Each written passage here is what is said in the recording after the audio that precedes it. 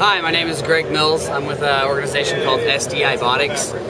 We're here at the Kontron Booth at the ECS convention. I'd like to show you our vehicle right now.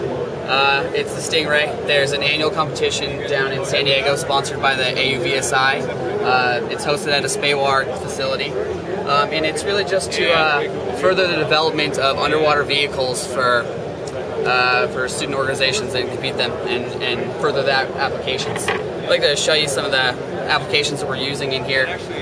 We're using the Kontron ETX CD BC104 stack. It has RTD embedded systems, frame grabber on it that lets us get 2 continuous video streams from this forward-looking camera and downward-looking camera on the bottom. I don't know if you can really see it.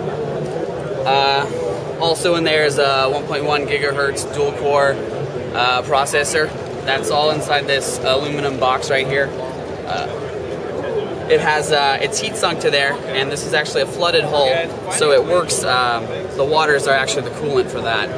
Everything's connected with these wet-mateable underwater connectors. We have this battery box here that powers the sub. It has 80 amp hour lithium polymer batteries. We have accelerometer in there, pressure sensor for depth, compass, some health sensors inside there for temperature and moisture. As far as propulsion system goes, we have the 3 vertical thrusters on the wings and on the tail. These control the pitch and the roll and the depth.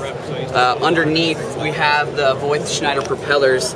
The way these actually work is they spin around like this and generate a force vector. But if you change the position up here, the pitch of the blade actually moves around. So you get a whole force vector and a whole lateral plane. So the vehicle can actually strafe as well as turn, and it gives you your yaw and your propulsion. There's also some payloads that aren't on it right now. 3 hydrophones for acoustic detection, things that drop markers in the water and also grab and interact with the environment. Goodbye. Have a good day.